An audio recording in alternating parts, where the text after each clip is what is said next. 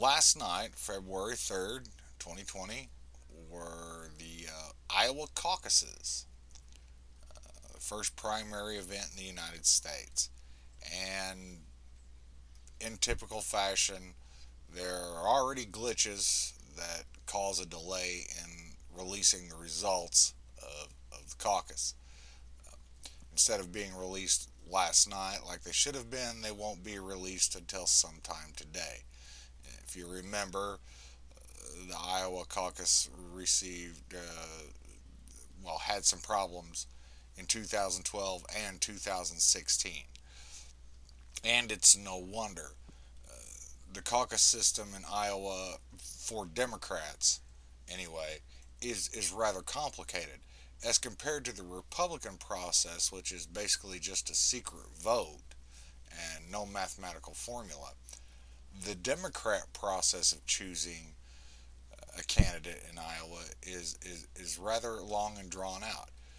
Um, each candidate and their delegates gather in a certain spot at the caucus site, and in order to be considered a viable candidate, you have to receive 15% of the votes available at the caucus that night.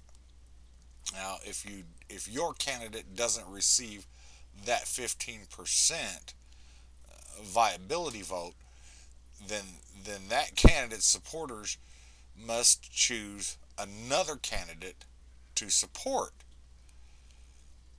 And when it's all said and done, it's a mathematical formula that determines how many delegates a candidate receives in Iowa. So as you can see, there's some issues to begin with. The process is well, uh, you know, convoluted, and you know they can't seem to get it right.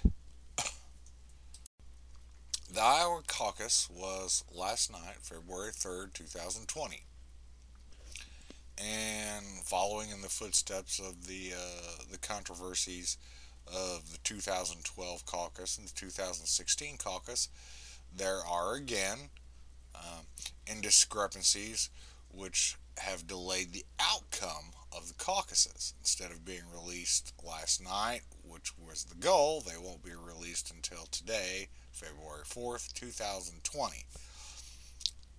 Now, to understand where the problem begins, you have to understand the Iowa caucus process itself. Unlike the Republican process at the caucus, which is a simple secret vote, the Democrat process is rather long and convoluted. Um, each candidate and their supporters gather at different corners around the caucus site, and in order to be considered a viable candidate, you have to receive 15% of the votes present at the caucus site that night.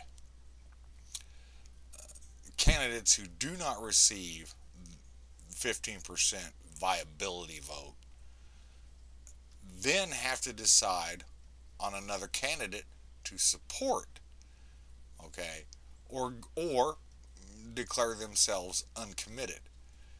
And by the end of the night, once everyone has realigned themselves with the candidate they're going to support, then there's a mathematical formula to determine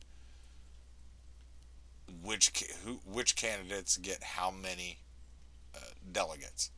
Um, so it's easy to see how this process can become unraveled quickly and cause issues. And for the third straight election, it's happened again in Iowa. So let's meet the top Democrat candidates for 2020. Now, originally there were 29 who were running. We're down to 11, but I've narrowed that down to 6, who I believe are the only ones capable of making it through the process. And ultimately, uh, I've narrowed that down to 3. So I'm going to start with number 1, and that is That's Bernie Sanders, of course, uh, senator from Vermont. Now, technically, he's an independent running on the Democrat ticket, but he had a hell of a fan base in the last election, so I'm sure that's going to follow through into this election. So he's number one on the list. Um, Number two on my list is, of course, former Vice President uh, Joe Biden of Delaware. Uh, simply because he's connected to Barack Obama, I believe he's going to weather the storm and he's going to make it through. Well, let's see. We have after after him. I think Elizabeth Warren stands a good chance, senator from Massachusetts. Also, billionaire philanthropist. For all you anti-billionaire folk out there, Elizabeth is pretty rich. Now, that leaves us with Michael Bloomberg, former mayor of New York, also billionaire philanthropist. You don't really hear much of him, so that's why I'm not giving, not giving him a top spot. Pete Buttigieg, former mayor in Indiana, uh, seems to be holding his own. He could be a dark horse.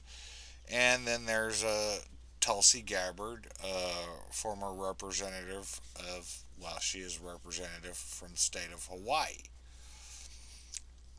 Those are my top six picks that are going to make it through.